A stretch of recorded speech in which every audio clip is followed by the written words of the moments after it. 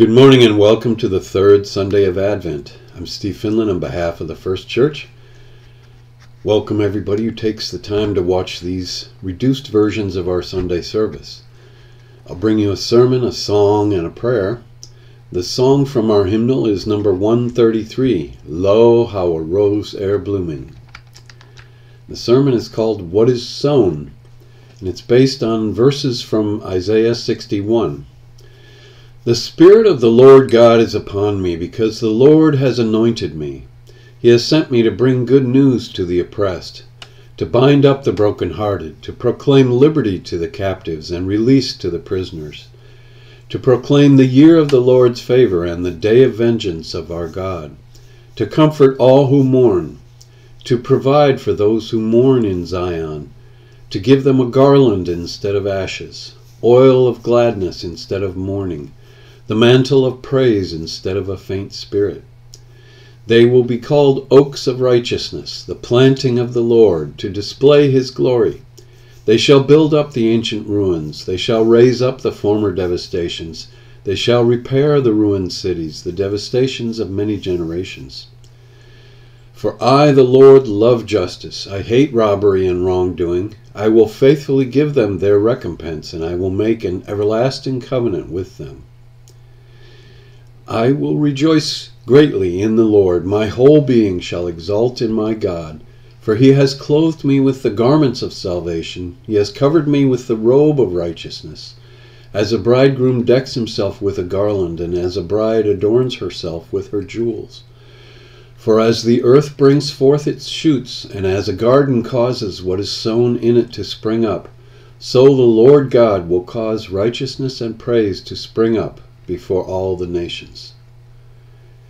May God give his blessing to my interpretation today. Welcome to the Sunday of Joy, the third Sunday of Advent. I hope all of you receive joy today and then share your joy with others. For our scripture, we have one of the most important and most neglected passages in the Bible, one that Jesus used to introduce his own ministry, drawn probably by the reference to being anointed, being sent to bring good news to the oppressed, to bind up the brokenhearted, and to proclaim liberty to the captives. He would have recognized this as sounding like what his new ministry was already starting to look like. Looking at the second half of today's reading, you'll notice that the voice changes. In verse 8, the Lord speaks, talking about his hatred of robbery and wrongdoing, and promising to bring an everlasting covenant. In verses 10 and 11, the human narrator speaks, starting with the joy that he has experienced being clothed with the garments of salvation, and culminating with the extraordinary positive message that God will cause righteousness and praise to spring up before all the nations. This is a promise of spiritual growth and righteousness for the whole human race. This is an underrated and important, joyful promise. It goes against the more well-known end-of-the-world scenarios of tribulation and judgment that we usually hear about. Obviously, it will not be a simple or easy path to the destination of a praise-filled world. We will have to overcome things that currently blight the human race: robbery, lust for power, nationalism, war, bigotry, and religious intolerance. These are like traps in which people get caught. These will fade away as we grow in the path that Jesus teaches. Jesus brings a way out of each one of these traps. He proclaims release to the captives of religious bigotry, if they become open to foreigners, as Jesus was open to Romans, Samaritans, Canaanites, and Greeks. Jesus can provide spiritual insight to those who are blinded by prejudice and hate, but they have to let their hearts be broken and recognize how toxic their prior ways were. They have to be humble enough to reflect upon their condition and admit their spiritual need. Need. That's what I see in the wonderful line from the Leonard Cohen song Suzanne that says, "Only drowning men could see him." Actually, let's look at the whole setting. It goes, Jesus was a sailor when he walked upon the water, and he spent a long time watching from his lonely wooden tower. And when he knew for certain only drowning men could see him, he said, "All men will be sailors then, until the sea shall free them." A great Jesus passage, and it comes from a Jewish songwriter. It's about needy people turning to the one who can save them in their deepest need, and then get them to join with him, which is pictured as becoming a sailor. I like the image of Jesus as a sailor rescuing drowning people. Now let's return to the original image, that of God causing a garden to grow abundantly. Growing plants has always been a good metaphor for the growing spiritual character of believers. All parents know about growth as a constant and miraculous reality with their children. They grow like weeds, quickly and somewhat wildly. We also need to grow intellectually and emotionally, to become deeper in our thinking and more empathetic in our feeling. We have this life ahead of us. We have the promise and the mandate of growth. We are the children of God, and children grow. Trust that God is the Father of our growth, the initiator, supporter, and consummator of our growth, and the destination of our growth. I think God is the source of our mind, not of every thought in our minds, but of the mind itself, with its ability to reflect and choose. When we make some spiritually significant choices, we can start to see signs of God's guidance. Maybe you start to encounter persons who will be significant in your life, who reinforce a life-affirming direction that you are taking. The support you feel from some of your friends is probably plugged into God's support for you. And then God becomes our destination. We start thinking about where we are ultimately headed, and about how God will fulfill His purpose for us, will complete the good work He has begun in us.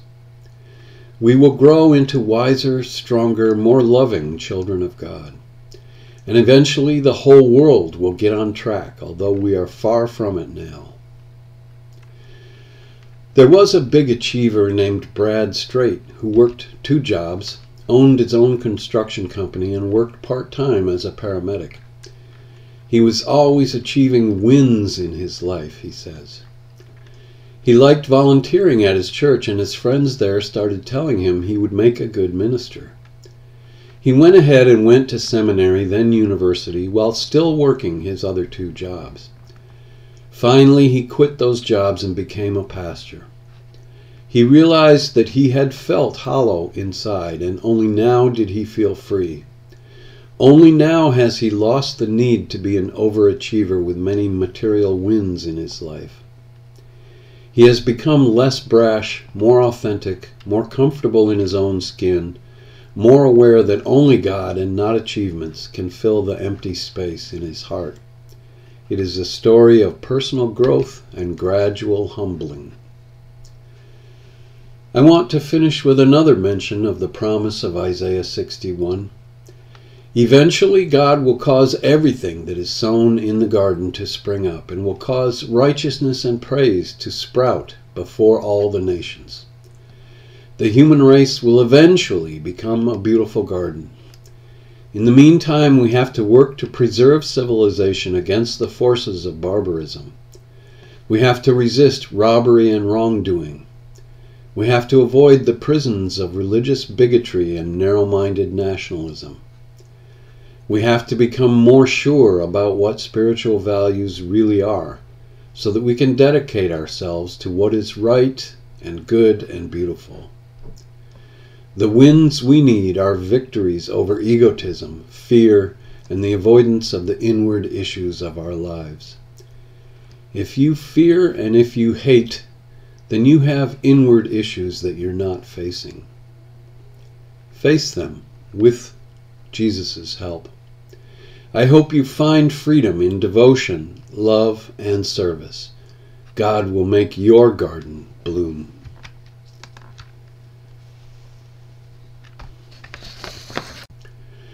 I'm going to sing Lo how a rose ere blooming The first verse I'm going to sing the soprano, that is the melody, and the second and third verses I'm going to sing the tenor line.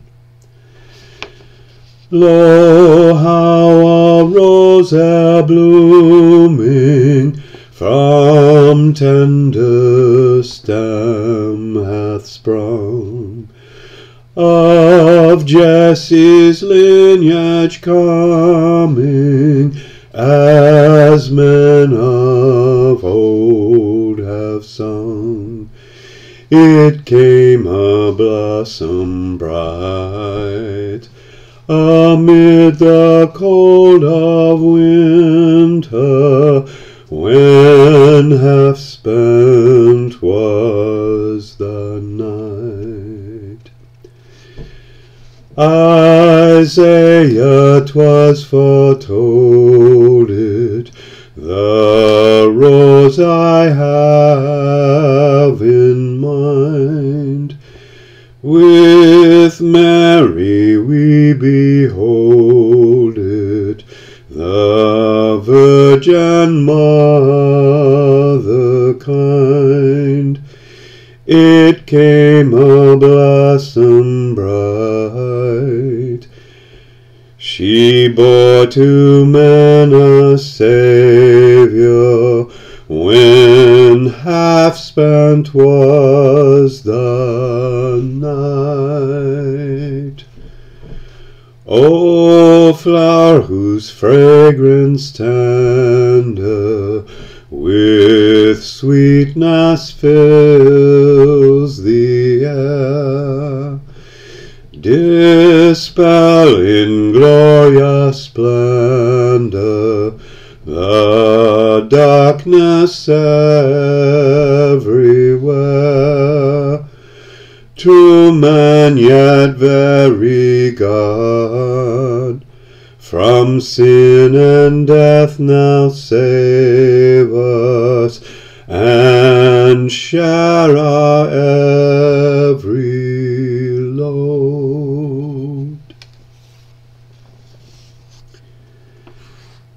Yes, a wonderful melody in the tenor or in the soprano.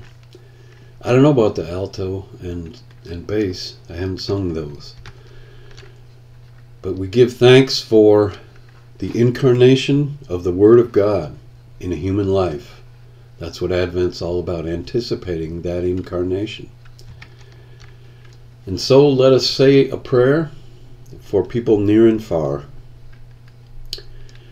Jesus, we pray in your name for people in our congregation and who are near and far. We pray for Carol and Mike. We pray for Warren and Winnie. We pray for Lucy. We pray also for Ryan. Bless him and help him in all his days. Help us, Jesus, to become better disciples, better listeners and hearers and receivers of your values, so that we can blossom in the garden of life that you have planted here. Help us to overcome evil in our own lives and to be witnesses to goodness where we can. We pray for peace on earth. Help the suffering people of Ukraine and Syria and Turkey and Myanmar, and suffering people all over the world, including the homeless during this winter season. And we say the prayer that you taught us when you said, Our Father, who art in heaven, hallowed be thy name. Thy kingdom come, thy will be done, on earth as it is in heaven. Give us this day our daily bread, and forgive us our trespasses, as we forgive those who trespass against us. And lead us not into temptation, but deliver us from evil. For thine is the kingdom, and the power, and the glory forever. Amen. Yours is the living example of life, and so we follow your example in ways of loving and forgiving and being good listeners. Help us, Jesus, to be better disciples. In your name, amen.